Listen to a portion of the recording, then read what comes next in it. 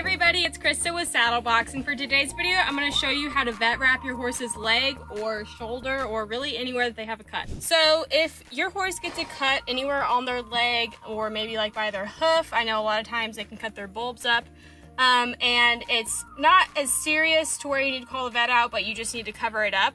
Or maybe it is serious and you're wrapping it until the vet can get out here. Here's what you're going to do.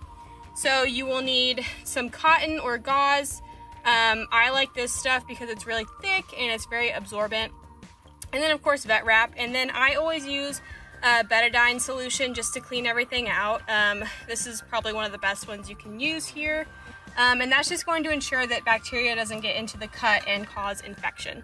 So for this horse, let's say she gets a cut right here on her ankle and I need to have the vet out, but they can't come out for another hour, so I'm just gonna wrap it while I wait. So what I would do is get some of this stuff, put it on, or I can even put it on the cotton here, and then make sure that the bleeding stops. Of course you're gonna hold that there until the bleeding stops, or you can wrap away if the vet's already coming out and on their way. So I'm gonna take my vet wrap and just start to get that cotton that we have there onto the right place. And you want to make sure it's tight, but not obviously cutting off their circulation. So you want to make sure that your cotton isn't going to move, but you're not like cutting your horse's foot off.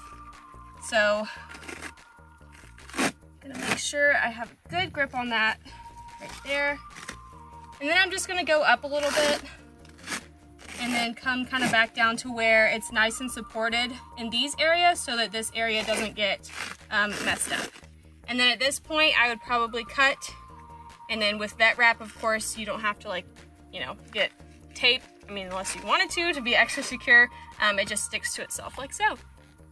Okay, so say your horse gets a minor cut somewhere here where you can't really wrap it and it doesn't require stitches, so your vet doesn't really need to come out. But you want to, put something on it to where it's not just bleeding and open for the flies. This stuff is really cool. It is a liquid Band-Aid. All you do is spray it on. So say she had a cut, from here to here, and it's, obviously doesn't need stitches, but I want to cover it up. So all I would do is take this stuff and spray away. All right, y'all, that's it for this one. I hope you enjoyed it, and I'll see you in the next video. Bye, guys.